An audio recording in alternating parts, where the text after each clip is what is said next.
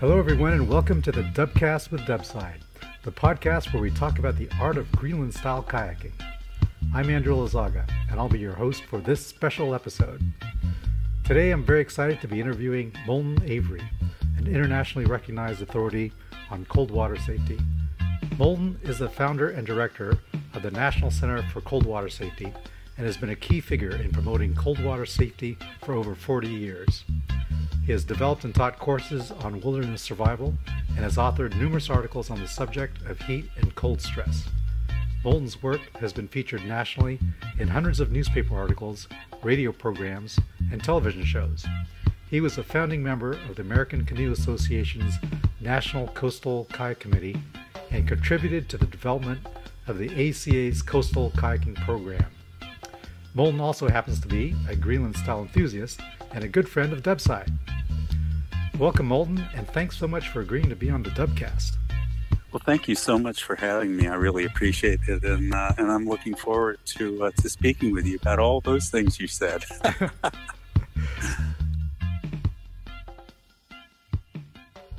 Okay, so to start off with, could you tell us a little bit more about your background and how you became an expert in the field of wilderness survival and heat and cold stress? Well, I was a city boy, and I really didn't know much of anything about how to get along in the outdoors. And when I started college, my mom had died, and that kind of orphaned my brother and sister and I. And I would say you could characterize me as a guy who had a chip on his shoulder the size of Rhode Island. And as it turned out, the place that I found some respite from, that anger and that sadness was in the outdoors. And I just had the good fortune of running into a book by an Englishman by the name of Colin Fletcher, and he wrote this book called The Complete Walker. And his whole idea was he was pushing backpacking. So the idea was you could carry your house on your back. And I thought, well, this is just marvelous. I was hooked. But there's a difference between book learning and practical experience. They have a nice relationship, but somehow in his book, I missed the idea of rain gear, and I was ambitious. So I'd gone out to Sears and I picked up a backpack and a line of stuff that they had. It carried Edmund Hillary's name, the guy from Everest. And so they were like, Hillary backpack, Hillary sleeping bag. It was awful gear, just awful gear. But it got me started. But I was ambitious, a little too ambitious, and I picked for my first hike the Appalachian Trail along the crest of the Great Smoky Mountains in North Carolina. And that runs around 6,000 feet. And the part that I missed was that above 4,500 feet in the Smokies, it's a temperate rainforest. It gets almost as much rain as the Pacific Northwest. And so predictably, I got a little bit above 4,000 feet and it started raining. And I didn't have any rain gear. Oh, wow. But one of the things that you couldn't miss with Colin Fletcher's book was a tarp, because it was on the front page of the book, and he had all his gear laid out on it. So I had gotten a tarp. I set it up over the trail because what else could I do? And that was my baptism in the wilderness, in the sense that I realized there was a lot more to it, and a lot I didn't understand, and also that you could really get into trouble, because I spent the entire night sitting on top of my pack, and there's a little stream running down the trail, and I had my damp sleeping bag wrapped around my shoulders, and the wind was howling, and the tarp was flapping, and my teeth were chattering. That was a long, long night.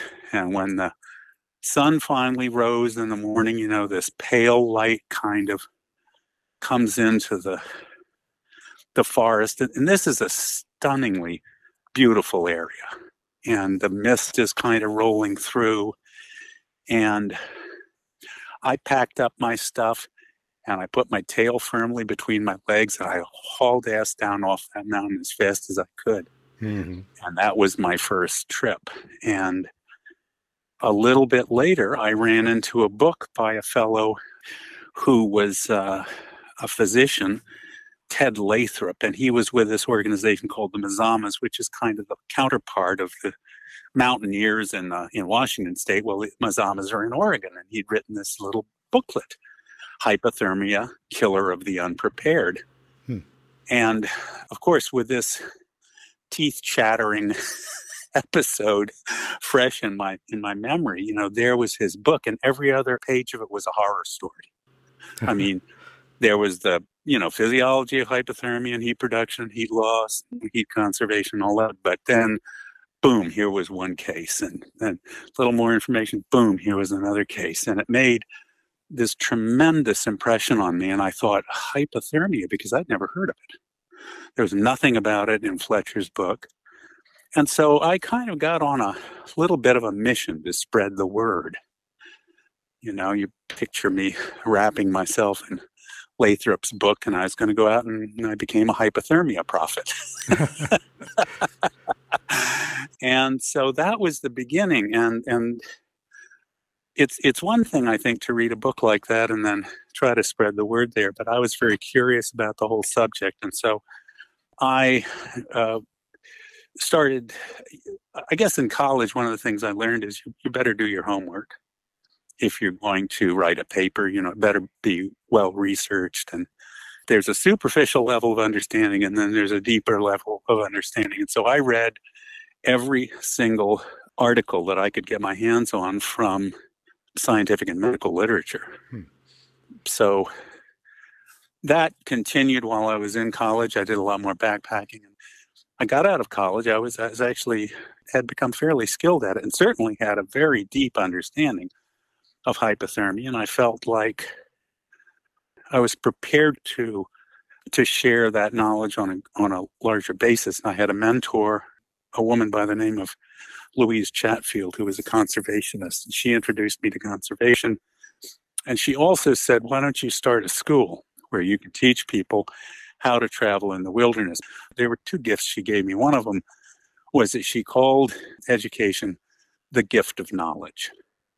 And that really resonated with me. And the other one was her firm belief that unless we could get more people traveling through the wilderness and experiencing the wilderness, we couldn't expect them to strongly support conservation, because they wouldn't have, they wouldn't have a stake in the game, not an emotional stake the way they would if they'd gone out and had these wilderness experiences. And I thought, well, based on my first experience, there were a couple of things I wanted to bring to the game. And the gift of knowledge, thinking about that, I thought, what are the two things that I really want my students to be able to do? And it was, no matter what the terrain, no matter what Mother Nature threw at them, I wanted them to be able to travel through the wilderness safely and comfortably. And those two things, by their very nature, involve understanding things like hypothermia and how to keep warm in freezing weather and so forth. So that was kind of the genesis of it. So I ran the wilderness school for 6 years, and it was a wonderful experience. We had a great group of people. It was a nonprofit. Everybody was a volunteer. This was right out of college, or what did you? What did you study in college? Well, it was the late '60s, early '70s, and the Vietnam War was going along, and there were a lot of issues with society that I thought needed to be addressed. So I majored in political science. Okay. A friend of mine says that that is not exactly the most lucrative degree that one could obtain. And so we refer to ourselves as political scientists. We put a P in front of the science, an audible P. Scientists. We're scientists. To distinguish, ourselves really from a deep respect that we have for actual science. Okay, yeah. But the political science actually, it did come in handy in terms of conservation. it came in handy in terms of pushing for environmentally good legislation, and it was somewhat helpful after the wilderness school when I went to Washington, D.C. and started this other nonprofit devoted to addressing heat wave mortality in the United States. So I guess the lesson there is that, you're going to make of it what you will. And even though we joke about it, it did come in pretty handy from time to time. So what was the wilderness school like? Well, it was, as it turns out, there are two philosophies that govern wilderness education. And one of them is exemplified by Outward Bound. And that is a philosophy, it's called experiential stress challenge. So the idea is you might not know all that much about it, but we're going to take you out into the wilderness. And the wilderness is going to serve as a crucible where you're going to learn that you have, let's say, greater mental and physical resources than you thought possible. And so part of that is a 3-day solo experience and so forth. So I don't discount that as a way to affect change in an individual. But I don't think that it gives you the foundation for a lifetime of going out into the wilderness and appreciating the wilderness for what it is. It's not just a crucible where you're going to be tested. It's it's something far more deep, far more primal. And I think it speaks to something very primal in anyone who gives it a chance. And that's because this urban environment that we live in, this civilization is a relative newcomer on the stage. Up until, maybe 15,000 years ago, everybody was a hunter-gatherer. And then all of a sudden here comes agriculture and so forth. And so I think the experiential stress challenge did not impress me. It wasn't something I was interested in. The other model, I thought, was the National Outdoor Leadership School, which had been started by Paul Petzold. And Petzold was basically, he was kind of a crusty guy who really felt that you needed to learn some techniques in order to go out there and have this wilderness experience and not get yourself killed. And so, given my first backpacking experience, that kind of resonated deeply with me. And so this was going to be a school where you would learn, and not just a respect for the wilderness, but also the techniques to travel, again, safely and comfortably through that environment. So that was the model that I wanted. And so as it turns out, most of these classes were taught through a local community college. They were taught at our school. We had this handshake arrangement with a local community college where they would help to fund them. And we wound up, with maybe, 15 or 20 different courses over time. And so we'd have like wilderness travel techniques 1, 2, 3, winter wilderness travel, wilderness emergencies classes. It's kind of like a all-you-can-eat buffet, except you didn't have to have every single piece if you wanted to take the wilderness travel techniques 1. That was enough for you, fine. If you wanted to go deeper, you could certainly do that. And my instructors came from my students. So that was kind of how we built the house, if you will. They'd start out and they'd fall in love with it and they'd learn more and more. And eventually, they'd want to share that knowledge too. And so that's how we did it. But it was a real exciting time. I always think back on it fondly. Every once in a while, I'll hear from a student who gets in touch with me just sort of out of the blue because they stumble across me on Facebook and they'll say, something really sweet about how much the knowledge meant to them and, how they went on to have these wonderful experiences in the outdoors and so forth. And that makes me feel good because, I feel like I'm carrying a torch Louise Chatfield passed to me, and that then, in turn, I'm teaching other people, and they're passing that knowledge along. And I feel the same way about the Cold Water Center.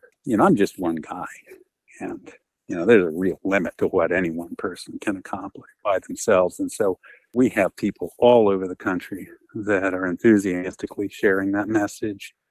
So I feel like it has a longevity, and that's the reason that we've had so much success in changing the paddling community's thinking over the years about the danger of cold water. Mm-hmm. It's not just me, I'm just one guy, but it's all these other people who believe in it and who are sharing the gift of knowledge. And so that's a good feeling. I mean, I feel, that gives my life meaning, and it's also a community of people. And I think if you've got community and meaning in your life, you could do a lot worse than that.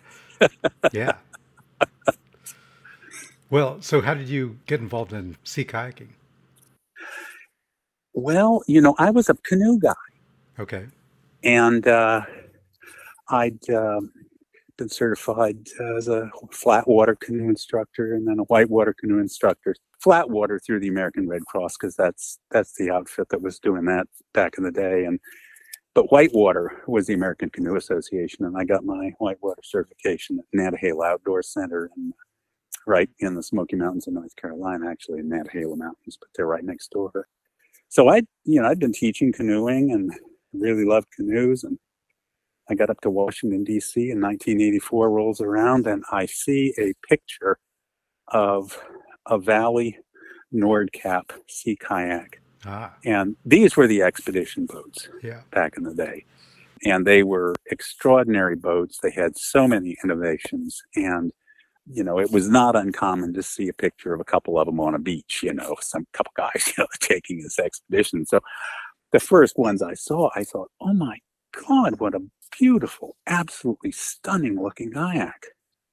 There was one guy, Ken Fink, who was importing them. He lived up in Maine. He was an oceanographer. So on one of my trips around the country, I flew in to see him, spent the night at his house, tried out the boats, and ordered one.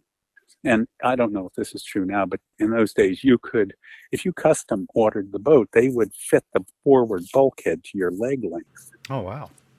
So that was nice. So that was the start. That was 1984. And Ken had sold another Nordcap to a fellow who lived in the Washington, D.C. area, and he gave me the guy's name, and so we hooked up, and that was Brian Price, and we became kayak partners. And so that was pretty much how I got started in sea kayaking. One of the interesting things is that back in the day, we were introduced to the Greenlandic tradition by John Heath. Okay. Who at that time was running around. He had a little dog and pony show that was fascinating. And he was like the Johnny Appleseed of Greenland kayaking. And he'd just make the rounds. And, we caught one of his lectures, and it's like, oh my God, I had no idea. Huh. This was through the ACA? No, not at all. Okay. ACA is completely oblivious to Greenland kayaking. They didn't know anything about it. No, this was just happened to be, the paddling community. Somebody says, hey, this guy's going to give a talk. So Brian and I said, oh, wow, let's go check it out. And he just blew the socks right off our feet. It was absolutely, it informed our feeling about kayaking. It placed these kayaks in this historical context. And, if you were even paying a little bit of attention, you couldn't help but feel a gratitude towards and an admiration for the Inuit who had designed these kayaks. And, the Nordcap is not exactly what you'd call a Greenland boat. It approximates to a certain degree, It kind of channels the love. Mm-hmm. But so we became very, very interested in this whole Greenlandic thing. Meanwhile, we're paddling with 90-degree feather Euro blades. Yeah.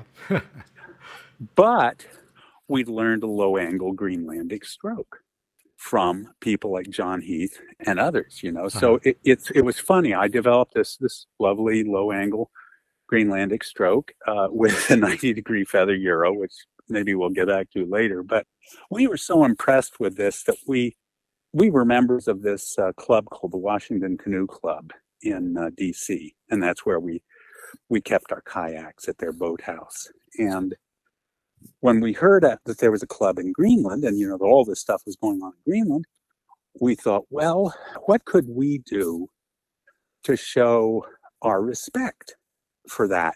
How could we kind of maybe reach out a hand of friendship to the Greenlandic paddlers in Greenland? Mm-hmm. And so we enlisted John Heath's help with that, and we contacted the Danish embassy because, it's like, that was Greenland. You couldn't pick up the phone and call. I mean, who the hell knew anything about it? But John did. And so we sent a letter off to the club in Greenland, and we proposed that we would have we would be a sister club. Oh, okay. That never went anywhere formally, but what did happen that was kind of interesting was they needed some money to send a couple of people from Greenland to Alaska, where there was some kind of there was a conference that was going on Aleut boats or something. I don't remember exactly, but we were able to raise money to help send two of their folks to Alaska. And, that was kind of about as far as it went. I mean, I was going through some changes in my life, and I was married. My first daughter was born, and Brian moved to Colorado. And so I was powering back a little bit on the kayaking. There was this sense, of excitement in that period, because sea kayaking was a relatively new sport in the States. And then here was John Heath, and I have to say that my knowledge of the Inuit, I think about, it makes me happy. It makes me happy to have met people like John Peterson at Delmarva, because it gives every stroke I take a richer meaning, because I'm mindful of that tradition. And I think we owe the Inuit a tremendous sense of gratitude. Now, when you met John Heath, was he touring with Maligiak? No, I didn't. I didn't meet Maligiak until much later. Okay. I met Maligiak for the first time at the Chesapeake Paddlers Association. There's a gathering they have there called Sea Kayak 102, and Dubside frequents that. And he and Maligiak were there, and that was the first time in my recollection that I met Dubside or Maligiak. And boy, synchronized rolling by those two, wow. So, I had this love of the Greenland heritage, but it was quite a while before I was able to divest myself of the 90-degree feather Euro. Mm-hmm. One of the spurs there was I'd started going back to Delmarva. I was at the first 3 Delmarva things, and then I kind of didn't go for a long time, raising a family and so forth. Mm-hmm. And so when I went back, there I was with my old Nordcap, and I knew some of the old hands. They were very, very gracious and welcoming. But there I was with a 90-degree feather Euro. And I felt in retrospect, that was a little cheeky of me. And it's very nice that they were so gracious about it. And so then I on this paddle, and I developed this tendonitis like after about 3 hours in my left hand. I had to stop. Oh, wow. And there's this little voice saying, you should be using a different paddle. Did anybody come up to you and offer you a Greenland paddle? Oh, yes. Yeah. Oh, yeah. Especially in the race. Okay. Yeah. They have the race, with you got to go around this thing, and it's followed by the, person on the back of the kayak, thing. That's the third stage. This was the second stage. So, oh, yeah, they were so gracious. I'm like, no way in hell. I don't know how to use that thing. This is a race. Are you kidding me? And they were so sweet about it, really, really sweet about it. But yes, many people offered me, and many people, suggested that perhaps I'd like to try a Greenland paddle. And so within a year, I'd attended a workshop, and I'm not very good with visualizing geometric stuff and making the paddle appear out of a piece of wood. I mean, that's sculpture. My mind doesn't work very well like that. But somebody was at my elbow and helped me carve my first Greenland paddle, and I have never looked back. I mean, we affectionately call them sticks, but this is, if you want to get right down to it, this is a hydrodynamically very sophisticated piece of equipment. And it's beautiful. And I think it's funny that when Western culture meets native technology, they always think that they can improve on the game. Yeah. Somehow. They can do it. Oh, no, we've got this better paddle, and so forth and so on. And so I can give you a whole 20 minutes on why the 90-degree feather Euro was just something I would not recommend to any beginning paddler. And yet the stick is, the Greenland paddle is just, it's a beautiful thing. And a lot of people used to say, oh, well, it's fine for touring, but, I wouldn't want to take it in, surf or whatever. And then all of a sudden, somebody comes out and they're just surfing with it like a champ. And it's like, well, or it's good for rolling, but just do those tricks. Yeah, but it's good for butt. But, I don't fault anyone for using a Euro or whatever. But I do think that I'm 74 now, and I've never had a single problem with my wrists or shoulders or anything else since I started using the Greenland paddle. And I think it is extraordinary for extended paddle techniques. I mean, so much better than the Euro for that kind of thing. So, what was your experience learning to roll with it, and how good were you at rolling with a Euroblade? I was fine rolling with it. The Euroblade, though, I think, just my own personal opinion, but I think it allows you to be a little sloppier because it has that big spoon. And I, I'm not really a good roller. I teach a lot of stuff in kayaking. Rolling is not something that I teach, and it's because I don't feel that I'm good enough or experienced enough. A good rolling coach, I mean, they're marvelous. They have so much experience, and they can spot, and they have so many different ways of communicating the information to see what's going to resonate with you. And I don't have that. It's not a skill set I have. But I do love teaching sculling. And I'm kind of along with Warren Williamson. I think sculling is a marvelous, absolutely marvelous skill. And I think it is so much easier with the Greenland paddle.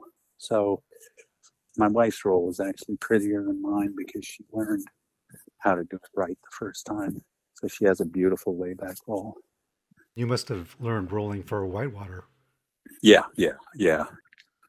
And bad habits. And I think probably with rolling, it's if you don't come out of your boat, that's the thing. That's the good thing. But you have to admire the grace that people like Dubside or Helen Wilson or any of these other top-notch coaches bring, and they do so many different rolls. And it's a beautiful thing to see.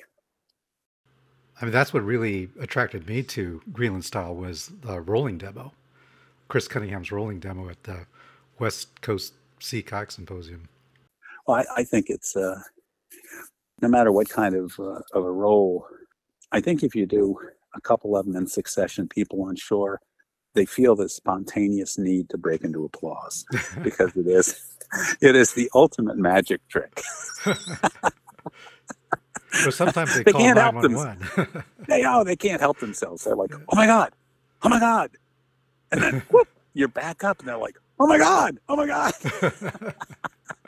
So I think it's wonderful. And, there are people who will try to make arguments for why the roll isn't necessary. Really? On and on. Oh yeah. You run into that every now and then. There are always people who can't roll, or they've had trouble with a role. And, a number of them are instructors. When we started that ACA program, there was one certification, and I was sea kayaking instructor. There are a whole bunch of them now, all different levels, and this, that, and the other. So damn complicated, you can hardly figure it out. But then there was one, and if you couldn't roll, you weren't going to get your ticket stamped, period. And it was our feeling that you're a kayaker. If you can't roll, what kind of street cred are you going to have with your students? When I started in 84, especially in the Nordcat, because compared to a canoe, that thing is pretty twitchy. Compared to racing, sit on top, it's not twitchy at all. Mm-hmm. But it was twitchy enough for me that I really was motivated to learn how to roll. It was not easy in those days because you had to find somebody that would teach you, and there were no formal instruction programs. So everything was passed in a mentorship way or by doing it. Now it's real different, but we were motivated to do it, and I think anyone that doesn't see what a marvelous thing it is, if you can roll, you have no reservation about practicing bracing, for example. None at all. You miss a stroke or you catch your paddle or something, over you go, and then right back up you come, and it's nothing. It's no big deal. It's not, we got to do a rescue now. No. Yeah, it opens up so much for you in terms of going out into more challenging conditions and currents and tidal races and surf. Yeah.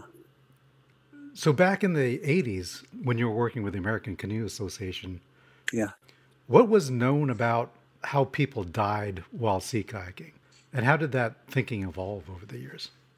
Well, the fatalities that we usually ran into were associated with cold water.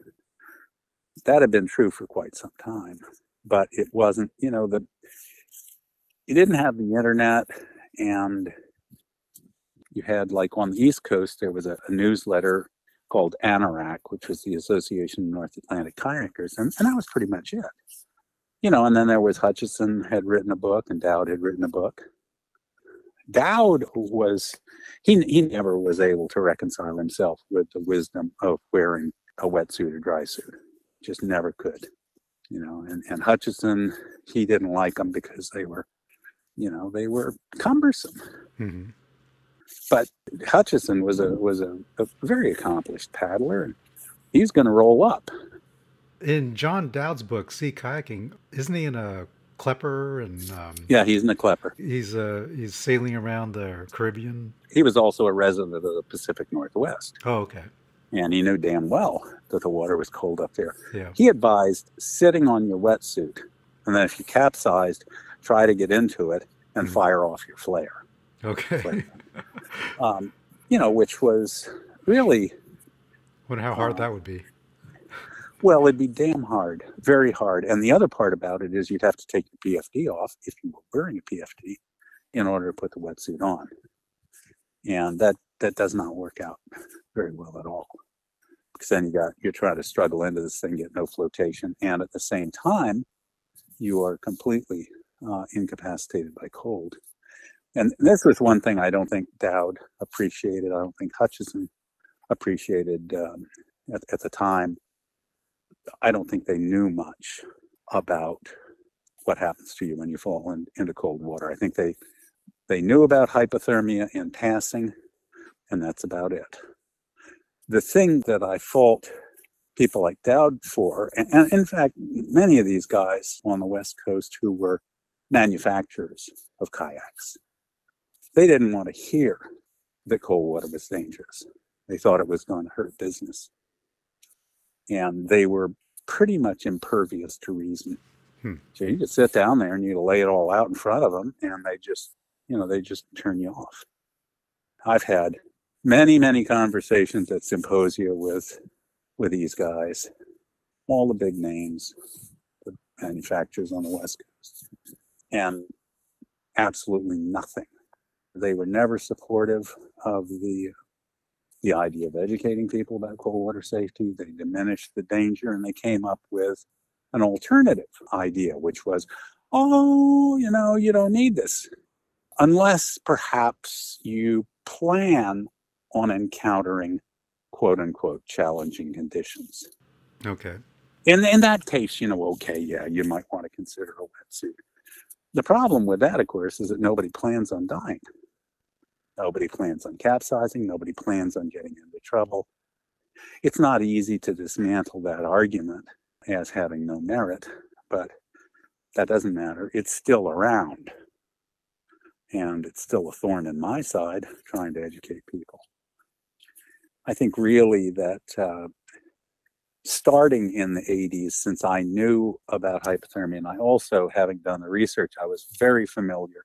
The British kind of pioneered this research into cold water, a lot of it. And I was familiar with all of their research. And it was apparent at the time that cold shock was the significant danger, and that hypothermia was actually sort of a tertiary issue. It takes about 20 to 30 minutes for hypothermia to develop in an average person, even in very cold water, because your body mounts a very vigorous defense against that heat loss.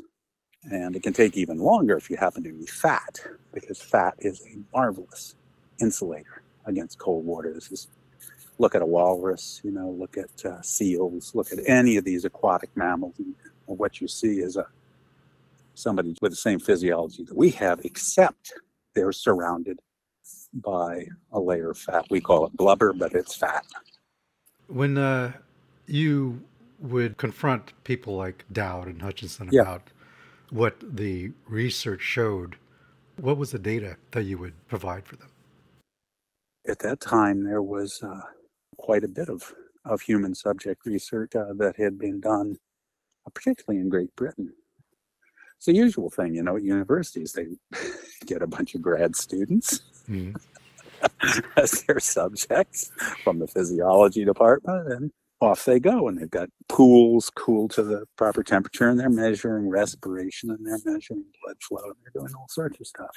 But it was real apparent at the time that this was dangerous, that a sudden unprotected immersion in cold water was a life-threatening event.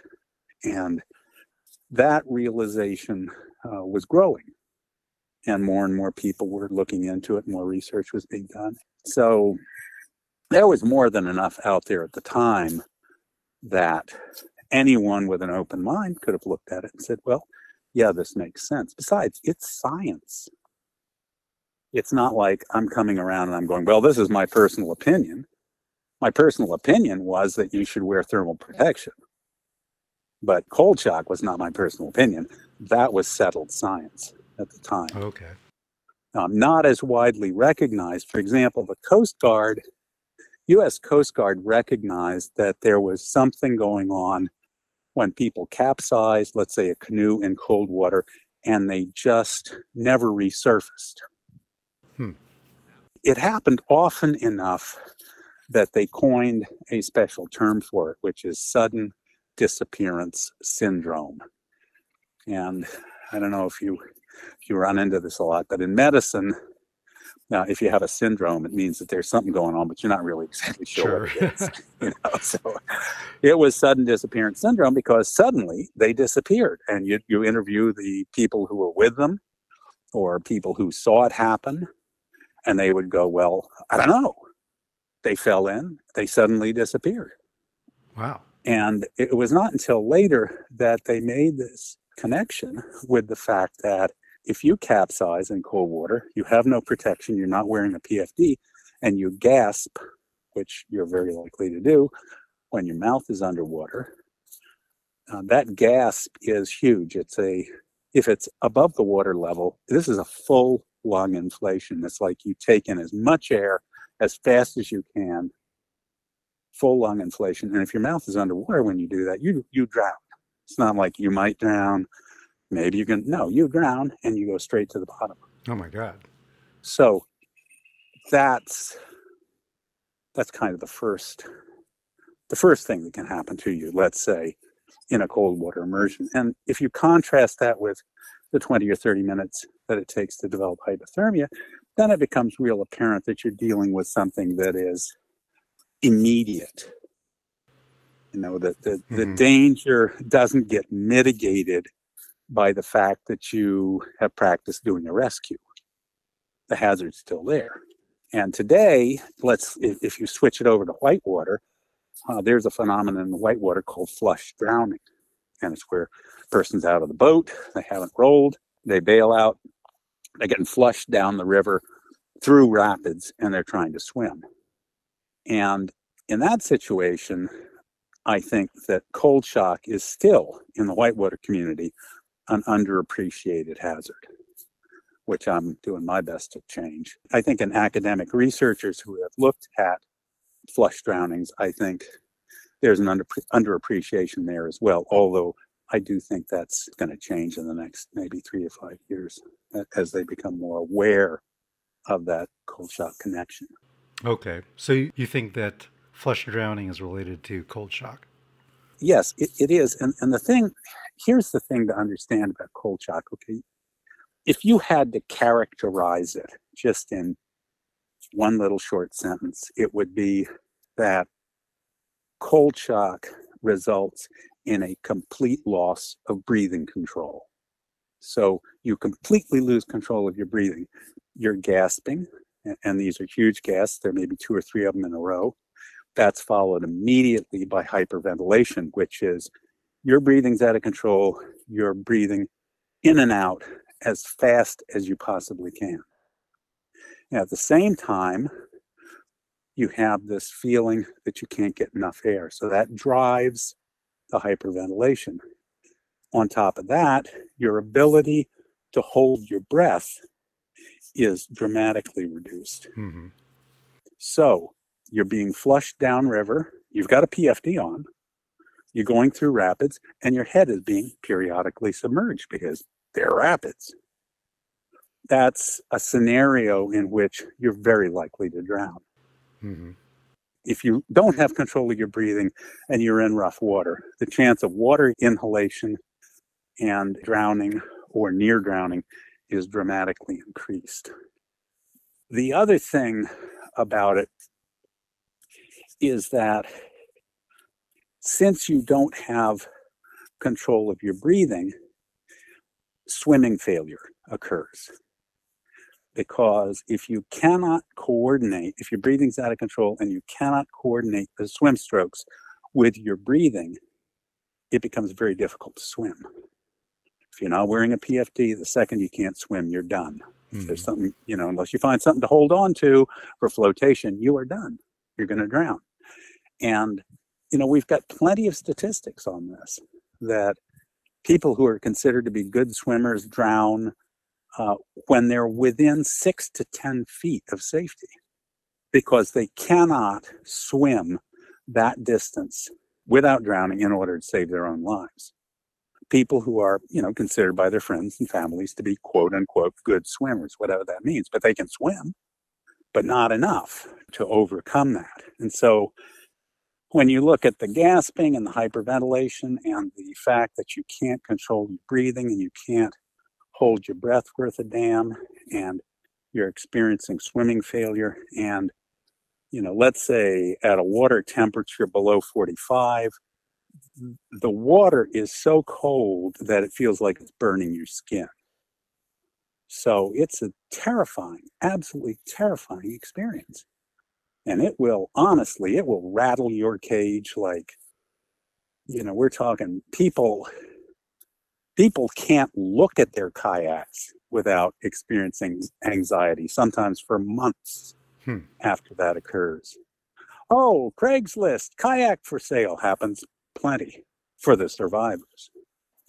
It's not an inconsequential experience. It is perhaps one of the most profound shocks, physiological shocks that your body can experience. And so that's that.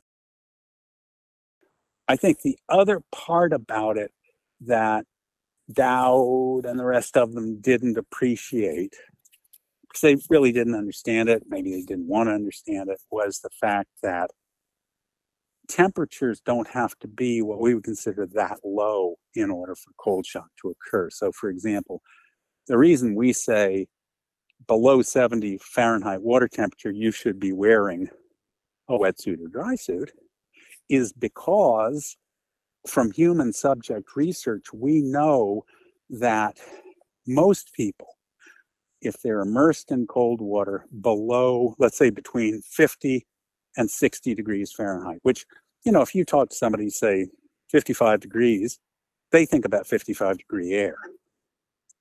And so they don't think it's that cold. It isn't air-wise, but in water, it's brutally cold. And so between 50 and 60 degrees Fahrenheit, you're going to experience maximum intensity cold shock, gasping, hyperventilating as hard and fast as you can. You cannot control it. It reaches its maximum. If you go lower, it doesn't get any worse then, right? That's exactly right. It doesn't get any worse because it can't. It's already at its maximum level between 50 and 60 degrees. What happens as the temperature gets lower is that the experience becomes more painful. And then you also become incapacitated more quickly. You can lose the use of your hands more quickly, that kind of thing. But the actual cold shock response itself isn't any more severe at 40 than it is, let's say, at 53 or 55 or whatever. Does that require immersion of the face at all, or No. Some people splash cold water on their face, when they're getting started kayaking and so forth. There's not enough research to indicate whether that's of any value. Cold shock is triggered when cold water contacts a large enough area of your skin surface. So, for example, your chest. You can't get it just by sticking your head in the water or sticking your hands in the water, something like that. Okay. It has to be a sufficient, because it's a nerves responding to the cold send this lightning bolt sized signal to your brain, which immediately initiates this response. Have you ever experienced it? Oh yeah. Like deliberately? Deliberately, yeah. Back in the day, when I was in my 20s, 30s, I would do that. I would never do it now because it places a tremendous strain on your heart and blood vessels. So for somebody 74 years old, I'm not looking to have a giant instantaneous spike in my blood pressure. That I think is, something best avoided. But, isn't there that practice of going into sauna and, sitting there as long as you can stand and then jumping into a cold pool? Oh, sure, exactly. But there, what you've got is you're warm and the skin is warm. You don't see these people just frolicking around. Most of them are jumping in and getting back out pretty quickly. But you have this kind of reservoir of heat, if you will, I think, and that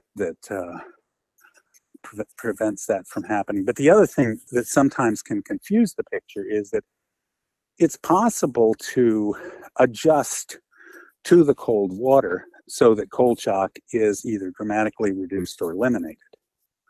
And you can do this by several 3 to 5 minute immersions in cold water over the course of a couple of weeks. And so you can train yourself to adapt. Yes, you absolutely can, to reduce or eliminate cold shock. But it's a very unpleasant sensation. And certainly if you're going to do that, then the advice is, wade into cold water very slowly. Okay. And gradually, and then, kind of squat down and so forth. And do it where you can stand up, that kind of thing. Don't just jump off the side of a boat or a pier or something like that, because sudden disappearance happens a lot in those cases. So I would say, yeah, you can do it. However, most people aren't willing to do that because it's quite painful and unpleasant. Let's say they do go through that. Can they then just forget about a wetsuit or dry suit? And I would say, well, that's still not a good idea, because the next thing that you have to worry about, and cold shock is not going to last, forever. they'll say, well, it lasts for 3 to 4 minutes. That's in relaxed volunteers, grad students in a lab with a professor there, and they're not scared half to death. But what we see, and we've got some examples of that on our website, and one fellow was hyperventilating 30 or 40 minutes after he got back in his boat. Oh, wow.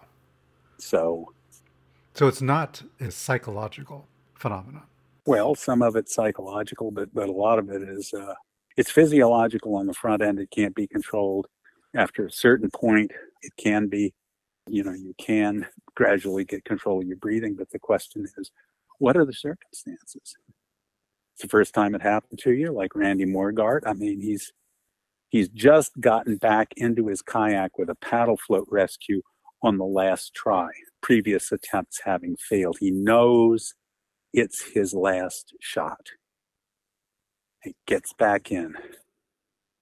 And it's kind of a half-assed get back in because he's got something between his butt and the seat. He's a little high, and kayak's unstable, and there's water in the rear hatch, and he's paddling back to the put-in.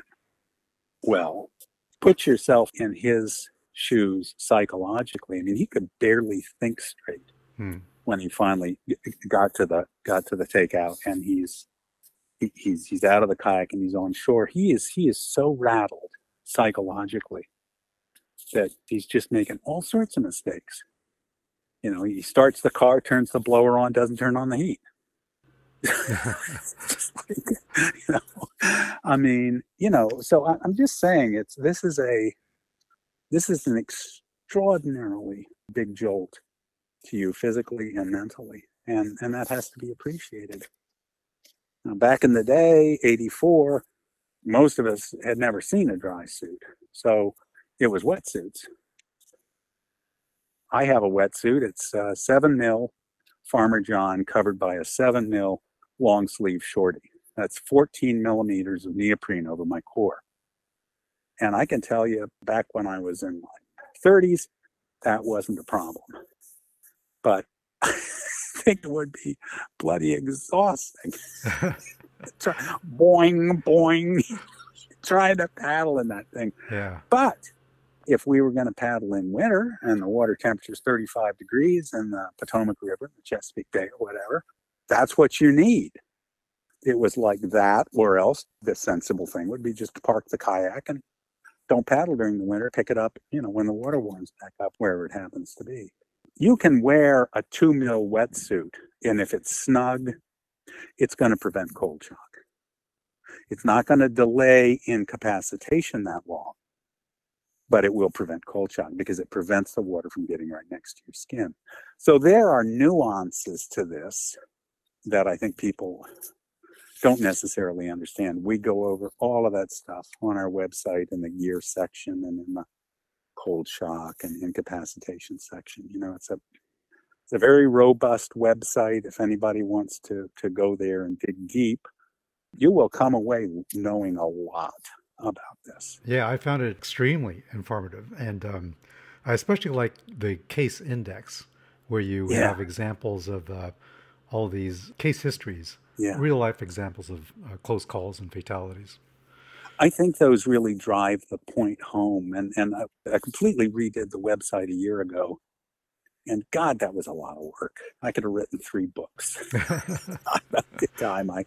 But I like the new platform in the sense that it enabled me to put a case index like that, where you can find the cases at the end of each one of the golden rules. We've got 5 golden rules for cold water safety. At the end of each one of those golden rule section, are some cases, but you can find them all together in the case index. And there's also a video index, and there's an index of articles.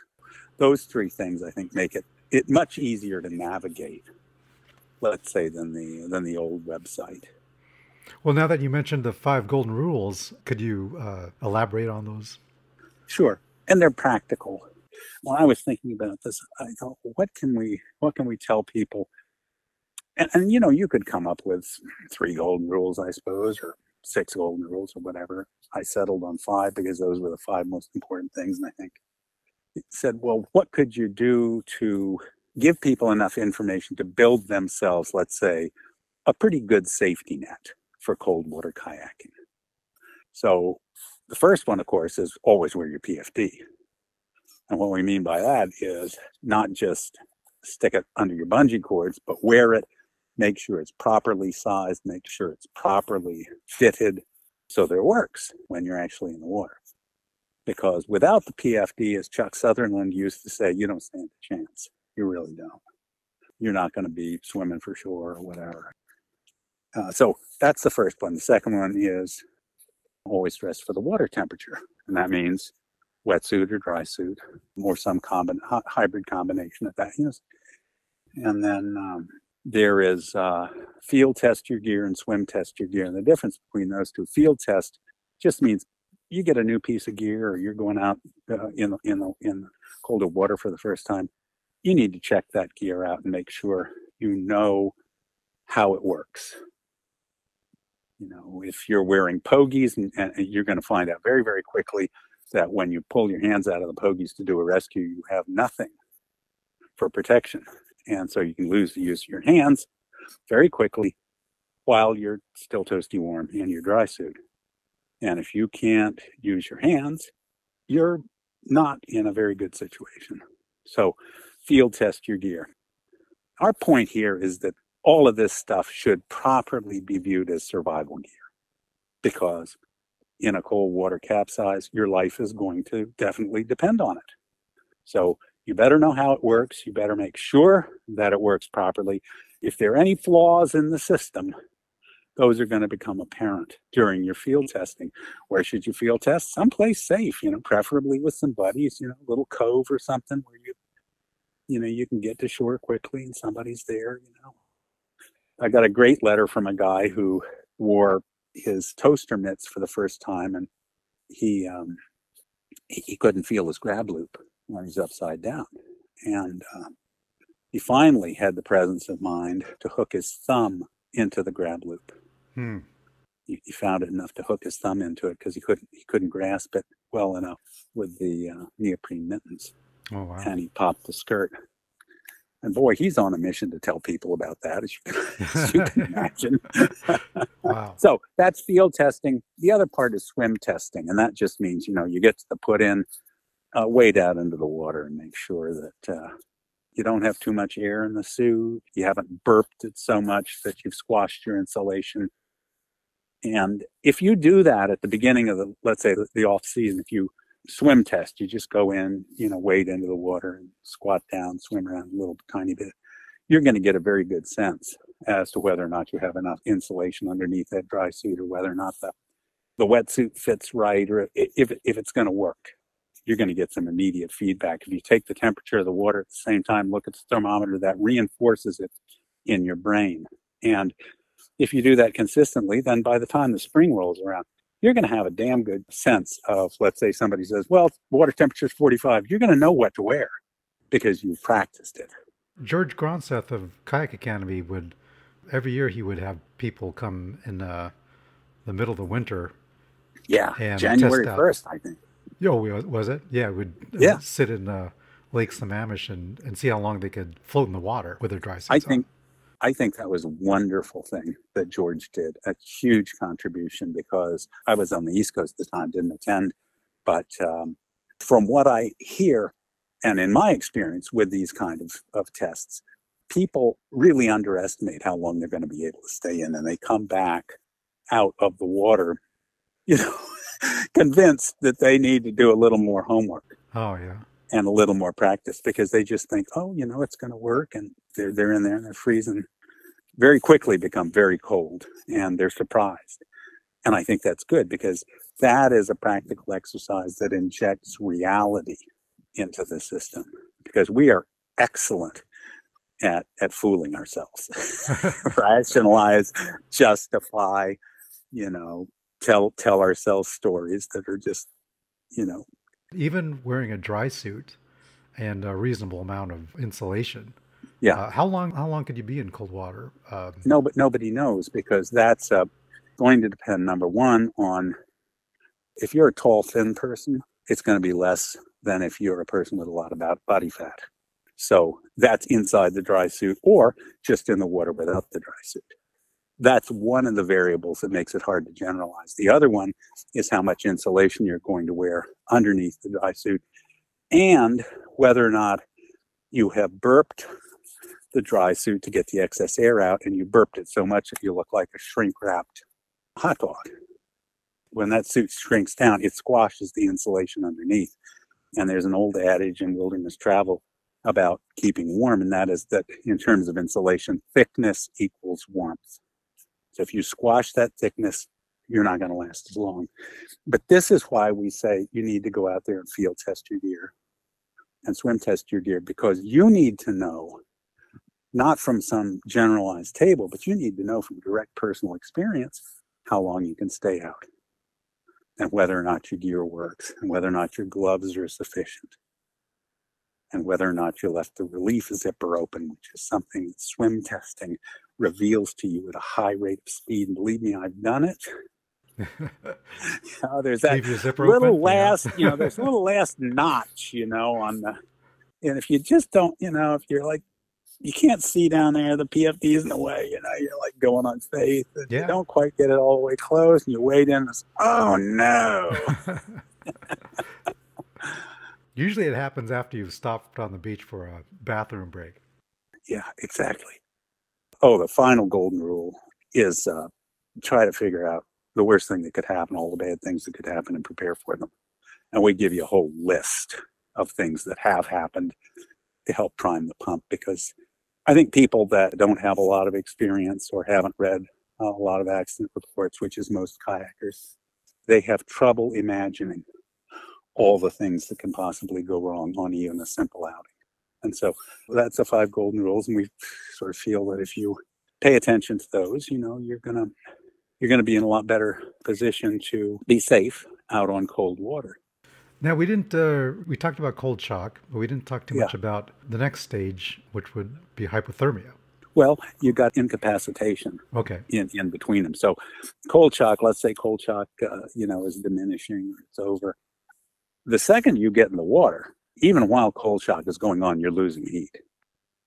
And so the question is, how long is it going to take before your muscles become too cold to function and your nerves become too cold to fire those muscles? Cold water drowning tends to occur in 2 places in this whole picture. First, in cold shock, because you're completely lost control of your breathing. And if your mouth is underwater, of course, you inhale water and drown. Okay, that's one. The other is when you become so cold that you can no longer function. And that's true of swimming failure also. So swimming failure can occur in the cold shock phase. It can also occur in the incapacitation phase, where your arms and legs become so cold that, you just simply can't swim anymore. Okay. That's something to be concerned about. And how long that takes depends, again, on how much insulation you've got, how much body fat. I do think that one thing that's underappreciated is the fact that you can lose the use of your hands in minutes while you're still toasty warm inside your dry suit. So the hand protection is very important, I think. Head protection is also very important. Incapacitation is a gradual thing. At first, you're cold, you become weak, then you become weaker, and finally you can't function at all. And when I say you can't function at all, I mean you're hanging in the water in your life jacket and you are helpless. You can't move your arms and legs. Now, in rough water, especially when waves are coming at you from a certain direction, the waves have a turning force on your body. And so you will naturally be turned until you're facing the waves. Now, at that point, they're hitting you and they're going up into your face. Not a good thing. You automatically hold your breath if you're hit from behind by a wave, but trying to synchronize your breathing in rough water to this wave splash is something that is very difficult to do over time. And so this is a slow, nasty, incremental process by which you inhale a little bit of water here, a little bit of water there, and eventually you're lungs are so waterlogged that you drown. One of, I think, perhaps the most unpleasant ways to die that I can think of in a natural environment. So that's that part of it, which I think, again, I don't think people have a very great appreciation of. But hypothermia, that happens when your body cools enough so that your core temperature begins to drop. Core temperature, think of it as almost 100 degrees. It's 99.6. Average oral temperature is 98.6. Core temperature is generally a degree higher. And because the British started the research, they defined clinical hypothermia as anything below 95 core temperature. So from a medical standpoint, if a doctor says, well, the person was hypothermic, the definition there is that they had to be below 95. But by the time you get to 95, you're going to be in pretty bad shape. And if you think about, moving down from 95, by the time you get to 85, which is only a 10-degree difference, your heart becomes very vulnerable to abnormal heartbeats, abnormal rhythms. Mm-hmm. And so it's a very dangerous situation. It's all sorts of complications in terms of the difficulty of rewarming people and on and on and on. From a practical standpoint, what I say to kayakers is, if you're out kayaking with a bunch of your mates, the first question I ask in the wintertime is everybody's hands and feet warm? Your hands and feet warm? If not, says to me that their body is not producing enough heat. Because the first thing that your body does, this is an automatic process. It reduces circulation to the hands and feet, the arms and legs. And the hands, if you look at them, they are a little bit of palm and a whole bunch of small diameter cylinders, which have a high surface area from which you can lose heat. So they're very hard to keep warm. They're at the tail end of the pipeline. The only thing that keeps them warm is blood flowing from the warmer core area out to the hands and down to the feet. And if you are having difficulty keeping yourself warm, the body automatically reduces that flow of warm blood. So, you're working against yourself there. I always say, hands and feet warm? If they are, fine. Some people say, you can't wear wetsuits or dry suits when the air temperature is high and the water temperature is cold because of a danger of overheating. And I would say, no, that's not the case at all. You can finesse this. We've got a whole section on the website, how to avoid overheating, which is, my other area of expertise, heat stress. So how do you keep your cool in the heat? Very simple. You use evaporation to cool yourself. And it takes a little bit of practice. Rolling's really good for keeping cool too. Absolutely. It's wonderful for it. My kayak partner, Brian Price, used to call that rotary cooling. But it is. It's absolutely great. And the other thing is you can take some very practical steps. For example, if I'm paddling along and I'm getting a little too warm, but I don't necessarily want to roll to keep cool because maybe, I don't know, there's the water isn't very pretty or whatever. What I can do is I can reach up and I can grab the hood of my wetsuit, my neoprene hood, and just pull it back off my head and splash some water on top of my hair.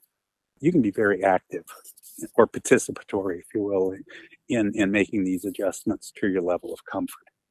And since you're surrounded by warm water, it's quite easy to do. It's a good time for rescue practice. Okay, well, let's just pause here for a second. People are getting too warm. Let's hop out of the boats, or let's pull ashore and wade into the water, lie around for 3 or 4 minutes. It's not like it's going to take a huge amount of time off of the outing. It's a habit of mind that you say, well, I'm a little too warm. I'm dressed for the water temperature, but I'm a little too warm because now all of a sudden the sun came out from behind the clouds. So what am I going to do about that in order to reduce that feeling of being too warm? And it's easy to do if you practice it. And we really give you a beautiful roadmap on the website for how to accomplish that. Back to hypothermia, what are the most effective rewarming strategies? Well, the first thing I would say is hypothermia is a hell of a lot easier to prevent than it is to treat in the field. Because what are you going to do? You'd say, well, oh, a person is too cold, we're going to take them under tow. Well, if you take them under tow, they damn well better keep paddling, because the minute they stop paddling, all of a sudden you got a drop in heat production, and they're going to get even colder. In wilderness first responders, EMT courses and stuff, what I would say to people is, let's say it's the scenario, you're on shore, here comes somebody paddling in, and they're supposedly hypothermic, or they're chilled, or they're shivering, or whatever. But they're, coherent. They're just really cold. Shivering is an early warning sign. It occurs long before hypothermia develops. So if anybody is shivering, that's a red flag. So I would say you've got a couple of choices there. You keep paddling, or else you pull ashore and put more warm clothes on them. You troubleshoot the problem. And maybe it's that, their outer layer is too wet. You need to slip a garbage bag over them with a couple of holes for arms, and then get back on the water and keep paddling, because you want to cut down on that evaporative heat loss. In that scenario where people are coming to shore, somebody's paddling shore, they're shivering, I get them out of the kayak and I'd immediately start them walking. I don't want to put them down on a pad. If they can make sense and they're simply cold, then I want to get heat production going. Okay. I want to jump start the furnace. I want to turn up the thermostat. Now, if they've got wet clothes on, and you can replace those with dry clothes quickly, and then slap a garbage bag on them or whatever to cut down on wind chill and so forth, go ahead and do that real fast, and then get them walking, because they are going to warm up. But if it's gone far enough that you're dealing with an actual hypothermia situation, then you're talking about a bivouac. That means, what are you going to do? It's extraordinarily difficult to handle that in the field. Now, let's say you got camping gear and so forth. You pull out. You can't just lay them down on the ground. They're going to lose more heat to the ground. So you got to have an insulating pad underneath them. Got to get them out of their wet clothes. You got to do the best you can to reduce heat loss by conduction, convection, radiation, evaporation. There are only a certain number of ways that the body loses heat, and you've got to address every single one of them. I guess what I'm saying is, there are a lot of these scenarios. People want to learn all about how to treat hypothermia.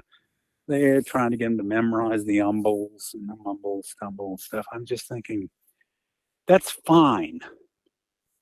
But wouldn't it be nice if we could prevent that from happening in the first place? Yeah. So a lot of my career in the wilderness, when I was in Washington, D.C., running national heat stress programs, it was prevention. Recognizing early warning signs and prevention. Because none of these things are easy to deal with once the person gets hypothermic. I mean, man, trying to deal with that in the field. You got everybody else, let's say it's wind's blowing and it's raining. Mm-hmm. You're trying to deal with this person. What everybody else doing? Everybody else is standing around unless they're helping. Well, they're standing around. They're not paddling. They're not producing heat. And so, you can get into a situation where the entire scenario goes into a downward spiral because you don't have enough gear to protect the whole group. You don't have enough gear to rewarm the person. It's a mess. Well, my sea kayaking coaches up in San Juan Islands, they would go through these exercises on treating people for hypothermia. Yeah. So they would pull up on a beach, and this was out on the coast, and they would say, this is a snap quiz or a test. Let's say your paddle is your hypothermic partner, and now you need to treat them for hypothermia. So what do? So everybody would get to action. They would get out their sleeping bag, and they would, take off the wet clothes and put their paddle in the sleeping bag and with extra warm clothes. And while they would do this, all of a sudden, a wave would crash on the shore and get everybody wet because they forgot to move them off of the beach.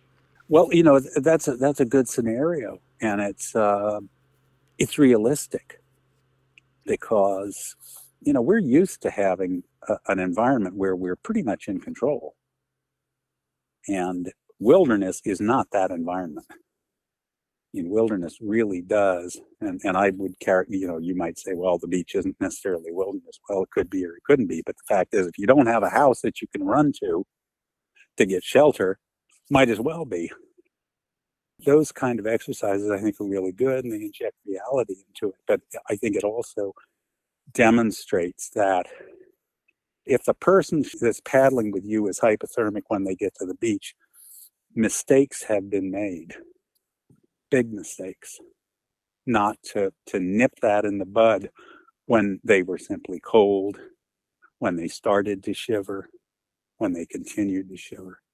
These are all preventable mistakes. And so that's, I think, the role of education is to say, hey, everybody's hands and feet warm? Key question. I ask it a lot. Mm-hmm. Because it's my way of gauging, whether or not everybody's comfortable. And again, that's kind of back to my mantra of wilderness education, which is safety and comfort. What about the idea of getting in the sleeping bag with a hypothermic person with their clothes off? Well, I think it's an amusing idea. But, I'll tell you what, we've tried it. Okay. Yeah, I was wondering because I heard there's a risk of getting hypothermic. Well, I think if you have, let's say you have, even with two mummy bags that you can zip together because they're designed for that, it's still going to be difficult. I mean, if you picture it, what is the scenario? Are they inside a tent? Are they out on the ground? Do you have insulating pads underneath? What's the weather like? My feeling is that if you're going to go down the sleeping bag route, then putting a person in the sleeping bag naked, no, get them out of their wet clothes, get them into dry clothes as fast as you can, put them in a dry sleeping bag.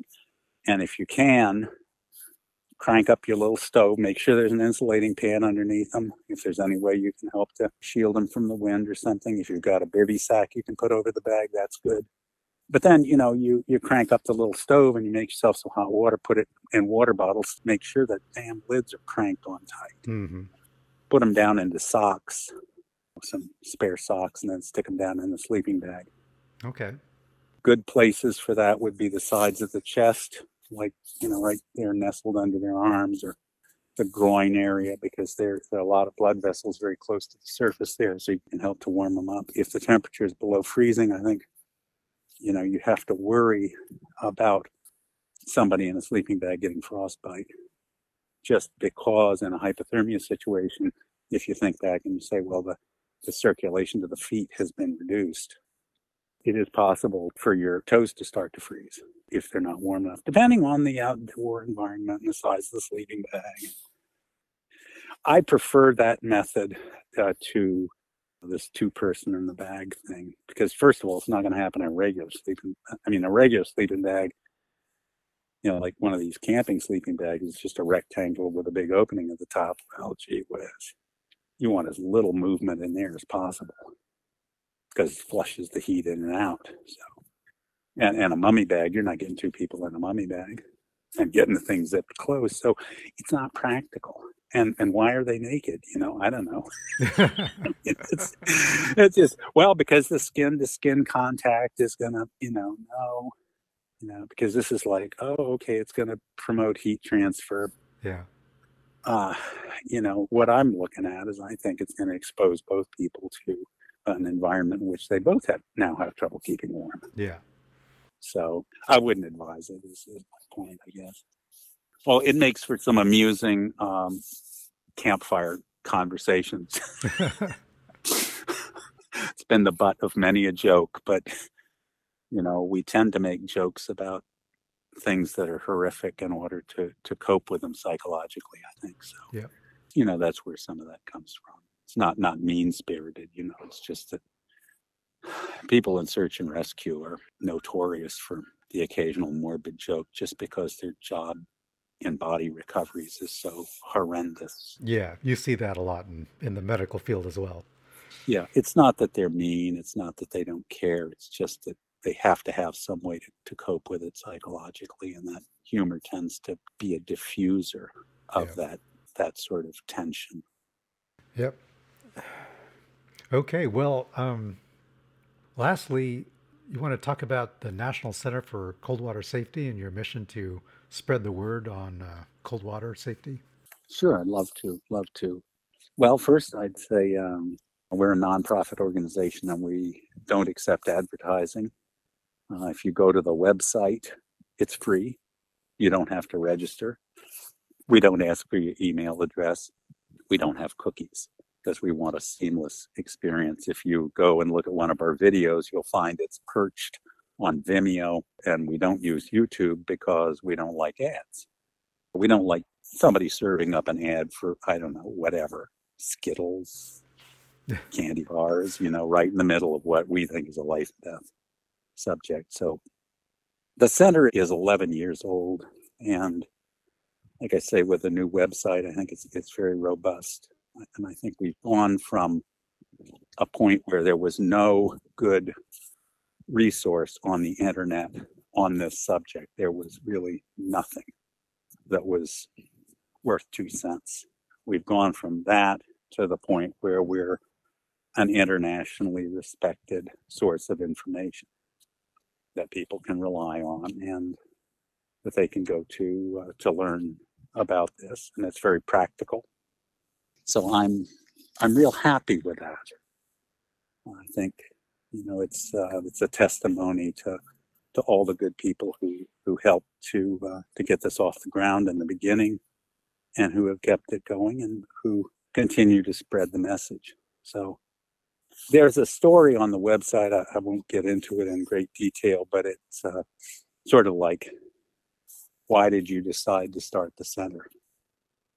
I'd been running point on the issue for quite some time, but as I say, I took some time off to raise my daughters and came back into it. And there was an incident in Casco Bay on the coast of Maine. 2 young women, just about the same age when they died as my daughters.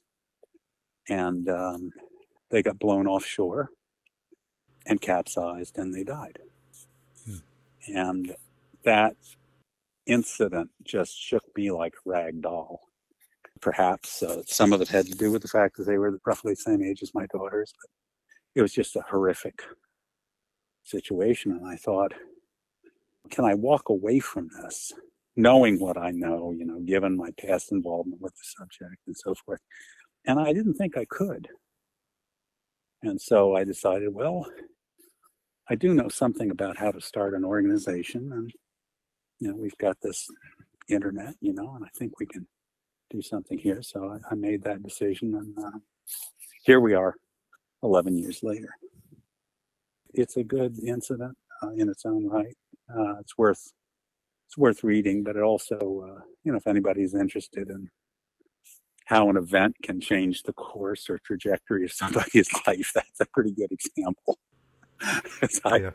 I wasn't planning on it, but after that happened, I went online and I looked around and I said, what kind of information is out there? And it was a surprise to me that there was nothing that was accurate, nothing that was good, nothing that really put this whole thing about cold shock together and tied it to it. It was just nothing at all. And I thought, well, I'm going to change that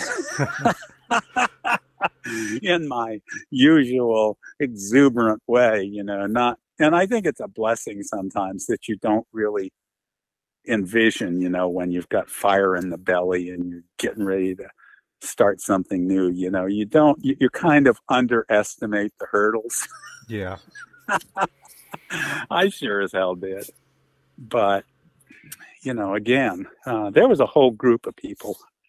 And it was a lot of them with the Chesapeake Paddlers Association and one of their satellite clubs that helped and were really instrumental in helping me to get this going, because boy, it wasn't easy to start up. I have a quote in there by Eric Soares because I was in touch with him during that period. Eric Soares of the Tsunami Rangers. Yeah, co-founder of the Tsunami Rangers. And he was a very strong supporter of cold water safety. In fact, when I wrote the article in 1991 that Chris Cunningham published in Sea Kayaker, which was called Cold Shock, the next issue, every letter to the editor was against it. Wow. Said that I was, hyping, I was a fear mongering, and it was unnecessary, and just don't capsize and stuff. Eric Soares was the lone exception to that sorry chorus. And he was in his prime, and he was a guy who was really not to be trifled with. You couldn't say of Eric Soares, oh, he doesn't know what he's talking about. Now, you couldn't say that as a sea kayaker without getting laughed out of the room. And he wrote a letter that said, a very supportive letter, but that said something to the effect that the article should be either taped or stapled to the forehead of every sea kayaker. I can't remember if it was taped or stapled, one or the other. And so, I was really grateful to him for that, because he had the gravitas to make people sit up and listen. And he said it was important, and it was. And so I have a quote from him on the one that he said shortly before he had that that aortic aneurysm killed him, far too young. He said, "Moulton, if you just get the ball rolling, good people will come out of the woodwork as if by magic to help make your dream come true." And he was right. And, I've carried that message in my heart for a long time now. He was a great guy. And it just reaffirms my faith that there are people out in the kayaking community who really do care, who are thoughtful, intelligent, and they, they read the science and they help to pass the message along. And I think people that are at the top of the sport, I think, have an obligation to lead by example. And I think that's also true of anybody that manufactures equipment. They have an obligation not to undermine cold water safety, which they frequently do through pictures with people paddling on ice cold water with no protection. And I think the same is true of publishing houses. Rapid Media comes to mind. They've done an awful job over the last 10 years. They just constantly articles, 7 most important things for winter paddling. They don't mention dry suits or wetsuits. How is that? How is that even possible? So, yeah, these are the things I think we have people who are influencers, a popular new term, in our sport. We pretty much can figure out who they are, and they have an obligation to do that. I was incidentally kicked off of the Church of the Double-Bladed Paddle after 8 years of participating. Wow. Because I went a little too far to suit the admins on recommending that they don't allow photos of people paddling on cold water without PFDs. That was the last straw for them. Oh, wow. Got a letter, "Well, we've been patient with you." That's the Facebook group. Yeah, the Facebook group. And they have, 30,000 members or something. But they have a history of kicking off safety advocates. I somehow thought, because of what I was doing, that I was somehow immune, that I had sort of like an invisibility cloak or some sort of protective gear, No, boot right off. Wow. This is the thing. If you don't support safety, what does that say about you? Paddling is a wonderful sport, but it has a very sharp and unforgiving edge when things go south. So there is a role for safety. And I think we have a long tradition, a proud tradition in paddle sports of helping to educate our fellow paddlers. And some of these admins on these Facebook groups, they have no understanding of that whatsoever. You don't have to have any qualifications to start a Facebook group at all. That's a criticism that I have about them, because I think that with influence should come responsibility. Not Yeah, just to absolutely. go out and sing Kumbaya and say what a wonderful sport it is. It is a wonderful sport. But it's not a wonderful sport if your husband or your best friend or somebody in your group gets killed because of a mistake that was preventable, avoidable. A lot of these people never get the word. This is one reason I fault the influencers. I think they have an obligation to help spread the word. It's not a kumbaya subject, but life is like that. Life is a balance of good and bad, safe and unsafe, whatever. And I think it's best approached with eyes wide open. And if you have no idea that there's a danger, how can you protect yourself against it? You can't.